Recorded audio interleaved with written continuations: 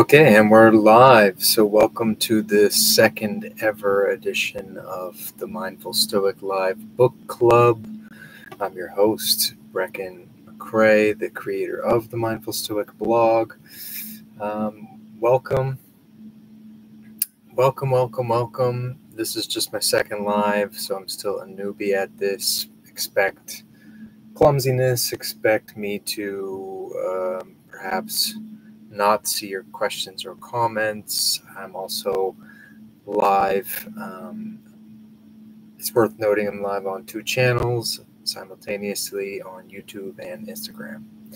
So essentially today's live book club is tying into a theme that I have been exploring on the Mindful Stoic social channels this week. And the campaign, if you will, or theme that I've been going with this week on our social channels has been do good better. And it's also a chance for me to share with the Mindful Stoics audience the Mindful Stoics mission, and that is to make the world a better place. It might seem like a very lofty goal for a blog, and it is. It certainly is.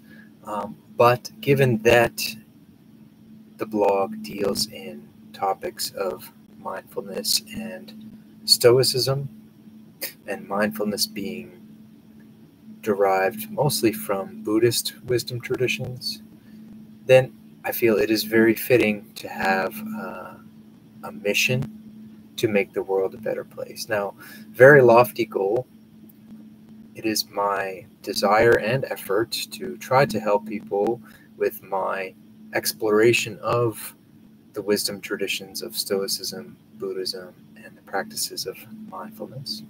I do believe that they can help people become more resilient and more peaceful, one individual at a time, and that can ripple outward. But another way in which we try to promote our mission of making the world a better place is by supporting nonprofits. In fact, the nonprofit that we support actively, unofficially, is called GiveWell. Now, you might be already thinking, what is this live stream about? I thought it was about books, book club. Well, it is. I'm just setting that up a bit. So the book that we are going to discuss today is called Doing Good Better by William MacAskill. Let me just pull up the full title of the book, because there is a subtitle that I can't remember right now. So the book is called Doing Good Better. So I say all that in the beginning to just say that, the reason I chose this book is because this week I wanted to dedicate all my messaging on the Mindful Stoic social channels to promoting our message of good, explaining how we support the charity, the nonprofit called GiveWell, and why we chose them. And this book is fundamental to that, because this book is what inspired me to come up with this mission and to promote this mission. And specifically, it led me to GiveWell. I had never heard of them before reading this book. So the book, again, for those who are just joining, thanks everyone for joining. It's really nice to have you here for this book discussion. So the book that we'll discuss today is called Doing Good Better. I just pulled up the Amazon page so I could recall the full title with the subtitle. So the subtitle is How Effective Altruism Can Help You Help Others, Do Work That Matters, and Make Smarter Choices About Giving Back. Okay, so the book is essentially about effective altruism, and it's something that I didn't know much about before.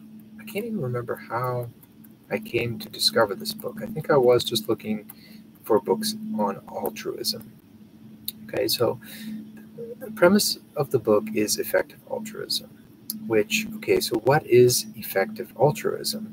It's basically an honest, impartial attempt to work out what's best for the world. It's about making the most difference, the biggest impact that one possibly can. Said differently, it's about if one is attempting to make a charitable donation, they would want to make sure that that donation is really truly being used effectively, and that it's really going the distance and helping as many people as possible and in the biggest way possible. So that's what this book is all about. It's about effective altruism. So the book opens up with a very interesting anecdote about a nonprofit called Play Pump. So Play Pump came into existence trying to solve a problem. And that's that in some sub-Saharan African communities, water has to be pumped, often manually, using outdated, broken, unreliable pumps that can be incredibly difficult, challenging work for the residents of these villages. And it is a barrier to clean drinking water, and therefore has a lot of downstream negative health impacts. So basically the problem was that even in communities where there were pumps, some communities lacked pumps altogether. But even in the communities that had pumps, the difficulty with which it was to get water from these pumps was a barrier to many people having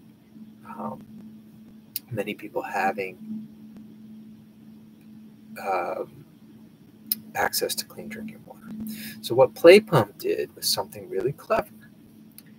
They came up with basically those you might remember from your childhood, or if you have children today, you might remember on playgrounds. There were those merry-go-round things. That's actually not the correct word for it, but these toys that you find in playgrounds where kids run around a circle pushing this circular thing, and then they jump on and it spins around and around and around and around. And so they devised and engineered a version of that also pumped water. So, kids would be playing around this thing just as they normally would, but it would be pumping water at the same time, making it much easier for the people in the village to get the water. Amazing. Sounds like a great idea, right? Well, it turns out, no. Turns out it was a terrible idea. It got a lot of great press coverage. It got a lot of notable donations. It was even endorsed by certain celebrities. It really made the rounds on the Western media nightly news because, it just looks good, right? Kids playing around, playing naturally as they would on this piece of playground equipment, but it's also pumping water. Wow. It sounds really good. And even me as a reader, and the way that William MacAskill sets this anecdote up in his book, Doing Good Better, even as I was reading it, I was like, wow, this sounds like a great idea, until suddenly he gives you the wake-up call, the reality check, if you will, and says, like, no, this was a terrible idea, and it did not work for several reasons. First of all, they were very expensive. Once they were deployed in these communities, there was no support. So once they were broken, they were basically done. There was no follow-up support. And also, it was very difficult. It's still very difficult. So it's not like it was fun for the kids playing on this Play Pump. It's not like it was fun. Plus, the actual fun of these playground merry-go-rounds is that once you run, then it gets going with momentum and you jump on and then you spin freely without using your body. But in this case, with this Play Pump, it didn't function that way at all. It wouldn't keep spinning after they ended up with momentum. You couldn't gain momentum with it. So basically, he sets the stage of the book with this anecdote about this Play Pump that sounded really great, but turns out it was a total failure because it's very expensive and very ineffective. And so he leads this book, Doing Good Better. For those of you joining now, we're talking about the book doing good better. It's about effective altruism. And by the way, I need to stop right now too, because I almost forgot.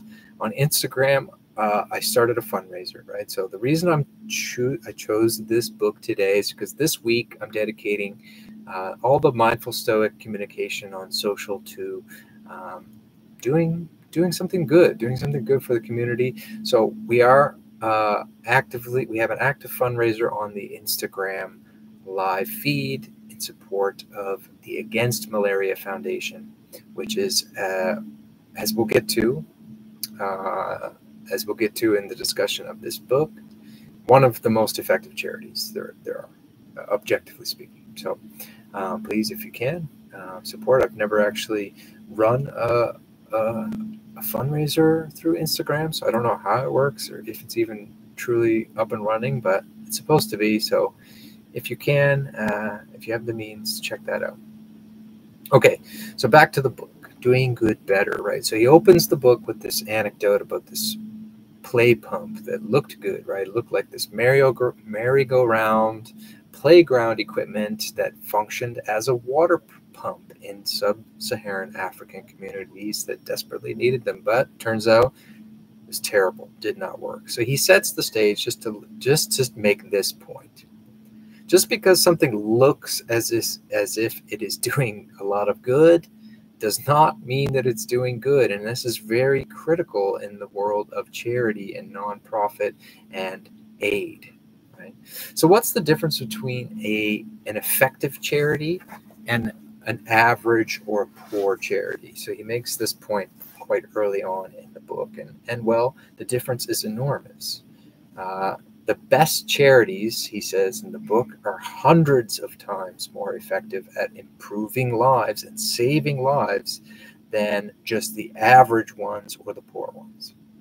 So we're looking at like orders of magnitude of difference here in people's quality of lives. So the author of the book, William MacAskill, and the founders of GiveWell, which is, again, GiveWell is the nonprofit that I've chosen to support unofficially, but fully with my modest resources and my modest audience reach from the blog, The Mindful Stoic. GiveWell is the charity that we support.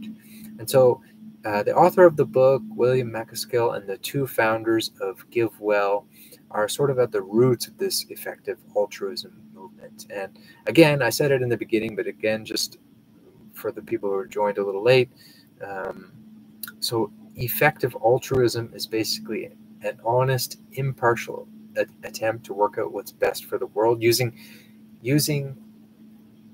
objective truths, measurable realities, the scientific method, and a lot of the most advanced methods in economics to really measure and work out how good a charity actually is, or how effective a charity actually is. Okay, so that's just to point out that the author of this book is really kind of one of the forefathers of this effective altruism movement. And so there's also two resources that I want to talk about before we get more into the specifics of the book, and that's the author is also the founder of a group called 80,000 Hours. 80,000 Hours is a group for young people in particular, but anyone who would like to do good for the world through their career choice and their work. So it's an advisory group that mostly supports young people in their career choices and guides them towards careers that match not only their skills, but also areas that can have the biggest, most effective impact on the world, positive impact in improving and saving lives. And the other resource, I've already mentioned them a couple times, is GiveWell, right? So I've mentioned that GiveWell is the charity that we at the Mindful Stoic support. Let me explain what is GiveWell. What is GiveWell? So GiveWell is a nonprofit organization. They are not a charity in and of themselves. They are a research group. So their mission is to find the charities that are doing the most good every year. So it's an ongoing mission effort that they do. They're constantly researching, validating with evidence what charities are doing, the real impact. They're measuring it objectively. So you can go to the GiveWell website, givewell.org, and one of the first things you'll find are the top charities. So they usually limit this list to 4 charities that they believe, not just believe, that they have validated and measured to be doing the most good in the world. And I should probably pull them up right now. I can't recall them off the top of my head. But one of them is the Against Malaria Foundation, the charity that I chose as the Instagram fundraiser that I have attached to this live stream right now. And I do remember them. So, I mean, they basically, what they do is provide mosquito nets, because malaria is just one of the leading causes of unnecessary preventable death around the world. And they have a network distribution for anti-mosquito nets, which really have a measurable impact. In fact, GiveWell estimates that the cost effectiveness of the Against Malaria Foundation is about $5,000 per life saved. So this is how specific they get when they are evaluating charities. Okay, so the other top charities are the Malaria Consortium is another one. So again, it's a malaria-based charity, and this is one that provides preventative medicine. Then there's Against Malaria Foundation, the one that we have in the Instagram live, which delivers anti-mosquito nets. Then we have one called Helen Keller International, which is basically a vitamin A deficiency prevention program. Basically provides vitamin A. They attribute over 200,000 children's deaths to vitamin A deficiency each year. That's probably something that people didn't know, and this is why I've chose this book to share. And I promise I'm going to get back to the book itself in just a minute. Right now I'm talking about GiveWell.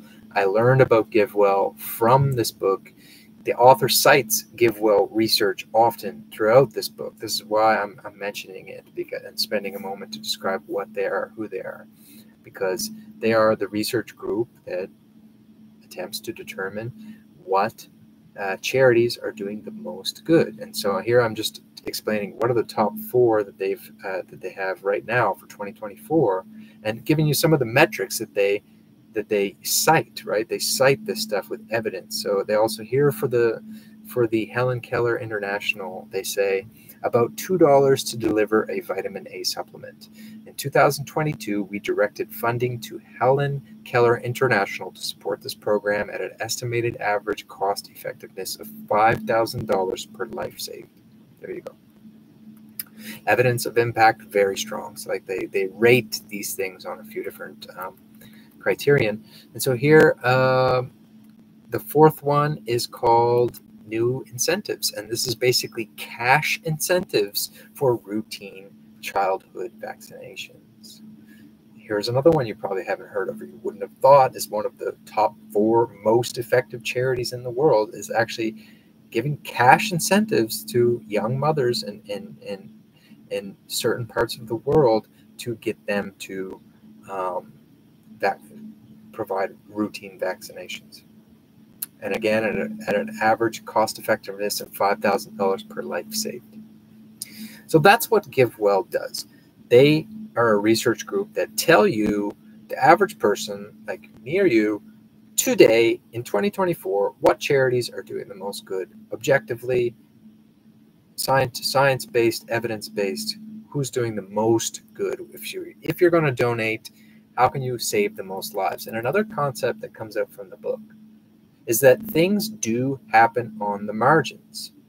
You might think that, okay, if I want to reduce beef consumption just globally, right? I think this earth consumes a little bit too much beef. So let me skip a steak this week.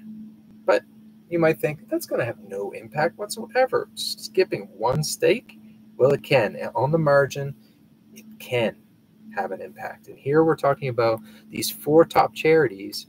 They're all 4 of them about $5,000 per life saved, right?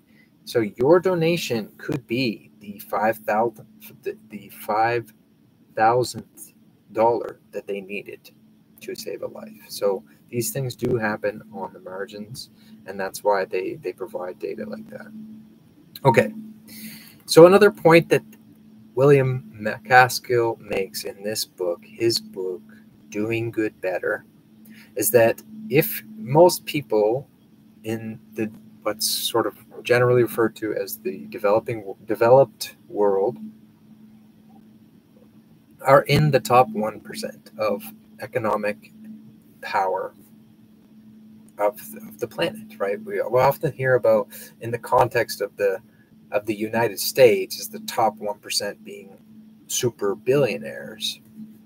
But if you take a look at the world population, I think I should have made note of this. By the way, I read this book quite a long time ago, so I'm struggling a little bit to recall some of the salient points. But again, this week I'm dedicating to sort of the message of doing good, and so I wanted to cover this book in this week's live book club. So you are in the 1%, I believe, if you're making something like above $35,000 per year, something like that. You're in the top 1% the top richest 1% of the world. And in 2024, if you are in that top 1%, the economic and technological circumstances of 2024 are such that you have more power than anyone in human history has ever had to do good. Your capacity to do good in this world is like magic compared to the historical precedent.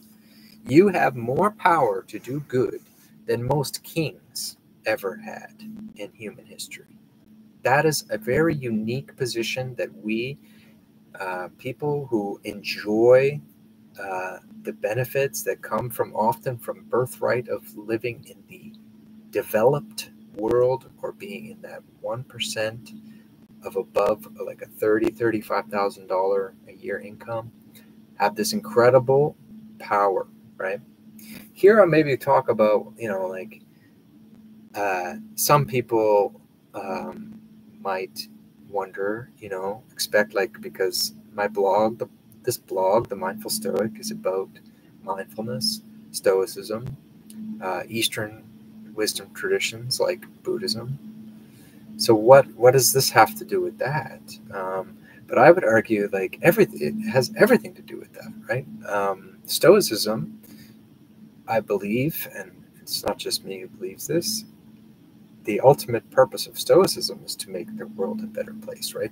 In Stoicism, they said that the ultimate goal is to act in accordance with reason, and that act in accordance with nature, and that our nature as humans is this ability to reason and logic and to make good choices. When faced with good or evil, we choose good. Character was above all more important than anything else for the ancient Stoics and in Stoicism. And therefore, doing good is a fundamental practice of Stoicism, right? I would argue, if anyone asked me, what books should someone who's interested in really practicing Stoicism, really wants to become a Stoic themselves, really an adherent of Stoicism, what books should they read? Well, of course, you want to start with some of the bedrock literature in Stoicism to learn about what it is, about its history. But really, if you want to be a practicing Stoic, I would recommend this book that we're talking about today, Doing Good Better, because really that's what Stoicism was all about, and should continue to be about today. It's about doing the right thing, even when it's difficult. Okay, so other points that he makes in the book. I think he likes to spend the first, I would say, third of the book making the following point. And he makes this point that often what you think is something that is doing good is not as good as you think. Okay, so he gives some examples. Let me share some of the examples. Like disaster relief is not always is good. And now this is an awkward thing for me to say, and I'm also very unqualified, unlike the author, to really say it, especially since, like I said, I haven't read the book. Actually, it was quite a long time ago that I read it. But basically, if I recall correctly, his point was big disasters, right? I'm thinking about the earthquakes, tsunamis, flooding that you see on the news. They get a lot of media attention. They get a ton of media attention. And therefore, they get usually an outsized response in terms of aid. So usually they have enough or more than enough aid very shortly thereafter. And therefore, your marginal contributions will not be as impactful as other charities at the time. So disaster relief is another example of so you might think oh, wow, there's this really horrible thing going on in the world right now. I must donate. Well, not necessarily. Not necessarily. I mean, to contrast that, let's go back to the GiveWell's top 4 charities, right? One of them is about vitamin A deficiency. Right? How often do you flick on the evening news and hear stories about the vitamin A deficiency that's killing 200,000 children a year? Very much preventable. So the point is, if it's newsworthy and grabbing a lot of attention, it may not be really an area where you can do the most good. Okay, another really interesting point, this one really stuck with me from this book, is a concept called earning to give. Earning to give. So this is for anyone really, but I think it would really be useful for someone who's young in their career and trying to figure out what to do, and especially obviously for people who want to do good, people who have the motivation to do some good in their lives, to help others, right? So earning to give is an avenue, a path, right? Let me try to say this just in really simple terms. If you're a young person coming, just starting out in university, and you want to do really good in this world, well, you'd probably be thinking to yourself, I need to work for an NGO, right? I want to be boots on the ground, working for an NGO, being right there to help people. And in some cases, that's a great idea. That's a great idea. And the author's book, the author's advisory group called 80,000 Hours, they specialize in advising young people in exactly where and how they should go about doing that. But another perfectly valid and often more effective way to do this is to not go boots on the ground and work for an NGO. It's to simply try to earn as much money as you possibly can, but donate a sizable percentage of that to charity. So he uses the example of a young doctor named Greg, who was torn with this very dilemma. Should he work for an organization like Doctors Without Borders, be boots on the ground in the countries, delivering medicine in countries in really the poorest, most in need countries? Or, and I think Greg in this example was from the UK, or should he continue to work in the UK? And so he did a study basically with data to quantify how much good could he do, how many lives could he save. And by the way, there's a metric that's used in this book that I had never heard of before called the QALY. Let me just pull up, what is the different definition of a QALY again? It's a metric that's used in these spaces, in these effective altruism space. And oh yeah, it's a quality adjusted life year. So it's a measure of, basically, you could measure a charity in QALYs and how well it's doing. And basically you could quantify how many years of people's lives are they going to extend as a result of their work. Okay, so this guy, Greg, this young doctor, did this, and he measured the two outcomes basically. And I'm probably botching the anecdote a little bit, but this is essentially it. He quantified, okay, how many QALYs, how many lives can I save if I stayed here in the UK and earned X amount of money and donated, let's say 20%. He's going to donate 20% of his salary every year to the top charity, like the top charities that we mentioned. Or he goes and he works for an NGO, and his work has this incremental effect. And so he basically worked out that he could have a much greater impact if he remained in the UK and just was a doctor and just tried to make as much money as he could, and was very much committed to donating 20%, maybe some years more, even more than that, to the most effective charities. So earning to give is something, and I found this was so impactful because for those of us who are already in our careers, we're not super young, we're not starting out making these choices for the first time. It could be very difficult to switch at this point to NGO work. But guess what? Like, all you need to do is just donate some. Just donate some. A little or a lot, depending on how much good you want to do. But it's, and he gives another example of very high earning individuals, like Wall Street types or Silicon Valley executives.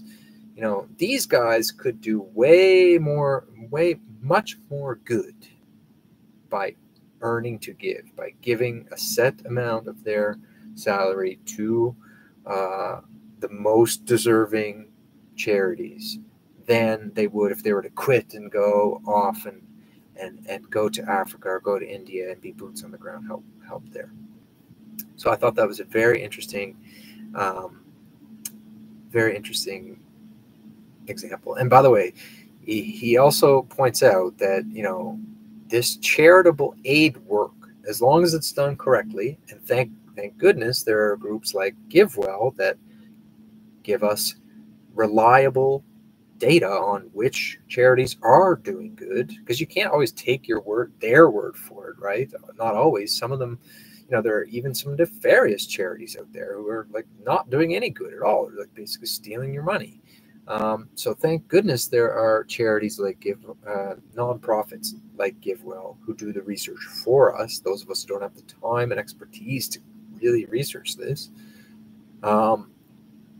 If we are able to choose the right ones, this charitable aid really does work. And he uses the example of the elimination of smallpox as a salient example. So he cites this as an example of a direct case of aid in the form of like money, Western, developed world donation money, being put to good use and to having an amazing impact in the world, and the elimination of a leading mortality cause in smallpox, totally eliminated off the face of the earth.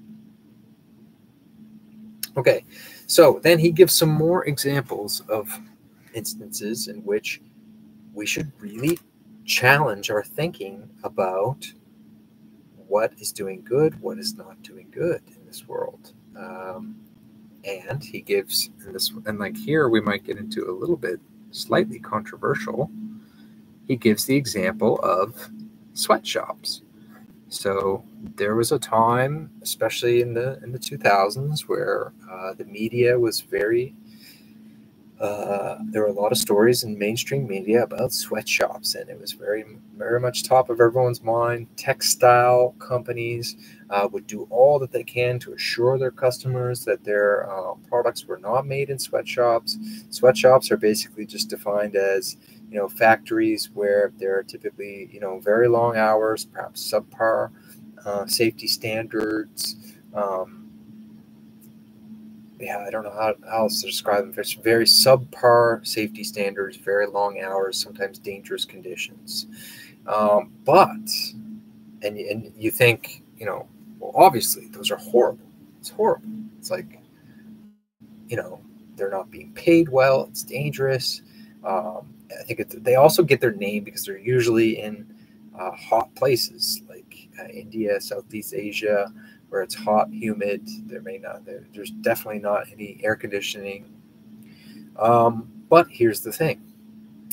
They're not as bad as you think. They're not as bad as you think. In fact, the leading developmental economists all agree that they are a net good in those places, that they are essential for helping those places raise themselves up out of poverty so that till they get to the point where perhaps the conditions will just improve.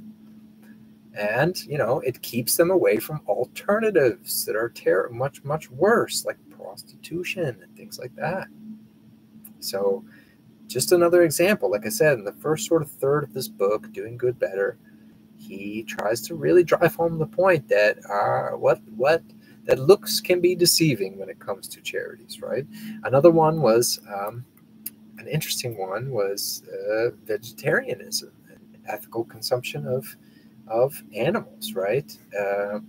He talks about how, vegetarianism, is it more ethical? It depends. It's hard to say. It can be hard to say, right? I mean, it depends on where you're getting your fruits and vegetables, because, anything that's mass produced certainly led to the destruction of some animals, either by secondary impacts of just a loss of habitat, or by direct cultivation methods that ends up inadvertently killing small animals like mice, snakes, birds. It's hard to say how many lives are per 100 calories here. It's hard to say. And then when you get to meat, there is this I'm not making this up. He describes this in the book, how you can quantify maybe how ethical certain animal products are. Like, a cow is one life, and it provides many, many, many meals. Whereas a chicken is one life, and it provides not so many meals, And as I mentioned before, when he was making the point that things do happen on the margins, he talked about how, here it is. Let me have to look at my notes here. He talks about if you were to cut out red meat and dairy for 1 week, you achieve a greater reduction in your carbon footprint than you would buying entirely locally sourced food. So again, he's kind of just trying to challenge the status quo. So we should think more intelligently about things, because, there's another one. Buy local, support local. Local's better for the environment because it doesn't have to be shipped all over the world. Well, that's true. That can be true, right? Sure. Support local if you can. But if you can't, just abstain for a week. And it has a measurably greater impact than if you were just buying all locally sourced food. So it makes the point that there are things we can do within our power that have outsized impact that we don't really realize. So basically, all of it suggests that we are biased. We don't always know what is best. And we need objective data to help drive us in the right direction. which is why I cannot recommend this book enough. I've not done a super great job, and I've not really, I can't remember the latter half of the book as well, because I remember he talks a lot about career choice. But for me, I had already kind of read this Earning to Give and was pretty convinced that that's my path, right? So I really recommend the book, and I was so convinced by the Earning to Give thing that I was like, I got to figure out ways to make the Mindful Stoic an instrument of doing some good. So we made it so that most of the products on the Mindful Stoic store, we donate 20% of the proceeds from those directly to GiveWell. Our founding member subscription fees from the Pursuit of Balance newsletter and podcast, which is just the newsletter and podcast associated with the Mindful Stoic, we donate 50% of those to GiveWell. And because, by the way, GiveWell, like I said, they're a research group that one of their primary functions is you go to the website, you can find the top 4 charities. 4 charities are doing the most good right now. And this can change every year, right? Because maybe conditions improve in one area, conditions worsen in another area. And you might not see the same 4 charities on the list every year. But that's one of the functions. But also you can just give to them directly, and they will divert the funds to the areas where, according to their research, it's needed most. So it's kind of like if you give a donation to GiveWell, you don't have to think at all, as long as you trust their work, right? I mean, go to the website yourself. Don't take my word for it. Go to the website yourself. Read the book, Doing Good Better. Make your own judgment. But if you do trust them, then giving a donation to GiveWell is just like making sure it's going to go do the most. It's going to do the most good according to objective data and results. So that's why we're so grateful for their work. That's why this week on our social channels, we wanted to talk about our mission, talk about how we support GiveWell. Just wanted to spread the word about GiveWell, basically, and this book. And again, want to make the point that, what does this have to do with Stoicism? I would say everything. It has everything to do with it. We don't engage in these philosophical practices to become more mindful, more resilient, just for the sake of it, just for ourselves. It's not a selfish endeavor, any of this, right? We do it so that we can be strong ourselves first, so that we can help others. And once we get to a point in our lives where we're in a position to help others, these are really good resources to have at hand. The book Doing Good Better by William MacAskill, and the nonprofit organization called GiveWell, which researches and tells you about the best charities, the most effective charities, one of which is the Against Malaria Foundation, for which we have the fundraiser going on the Instagram Live. So if anyone is willing or able to support that, it would be much appreciated. So thank you for tuning in. I'm going to log off here now. These book club live book clubs are really fun. Hopefully I can find time to do them more often. They're pretty few and far between. I have a pretty busy schedule, but I hope I'll try to do some more of them soon. I hope you enjoyed. Thank you for watching, and again, I'll see you next time for the next one.